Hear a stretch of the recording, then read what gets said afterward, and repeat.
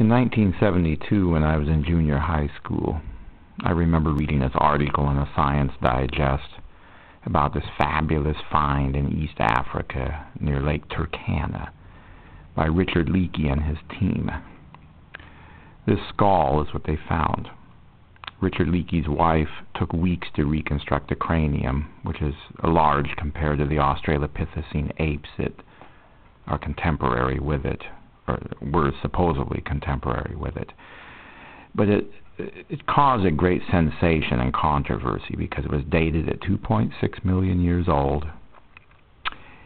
and yet it has a relatively flat face. The cranium is large, 800 cubic centimeters in brain size. Modern man ranges from like 800 cubic centimeters up to over 2,000 cubic centimeters. Apes are usually around 500. So you see, it was different than the Australopithecine ape-like ancestors that lived about the same time.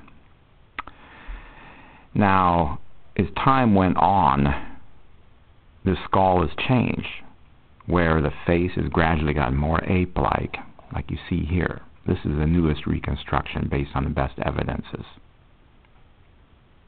It has a very ape-like face. It went from this to this. Now this is skull ER 1470.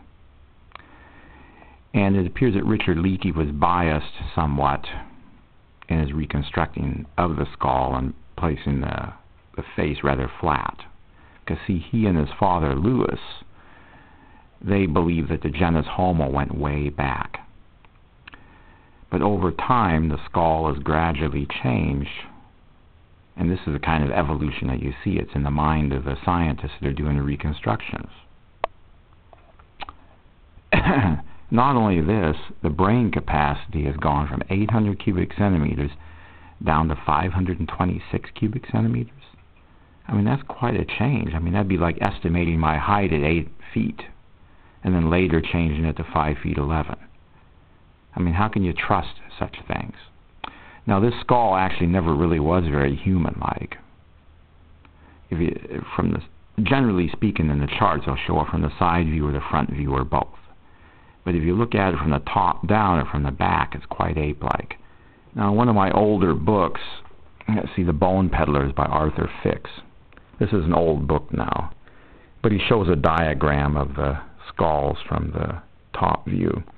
On the right you have Homo sapiens, on the left you have ER 1470. It's very ape-like and brutal. It's got a post-orbital constriction that's quite severe. But anyways, the reason why I like to point this out is because this very skull, ER 1470, usually classified as a Homo habilis now, is usually placed right in the middle of the charts, right between the ape-like forms and people. But as you can see, the reconstructions are not to be trusted. They're variable, and there's evidence of bias. So this is something to keep in mind. Always look at this stuff with an open mind and with critical thought and reason. But thank you.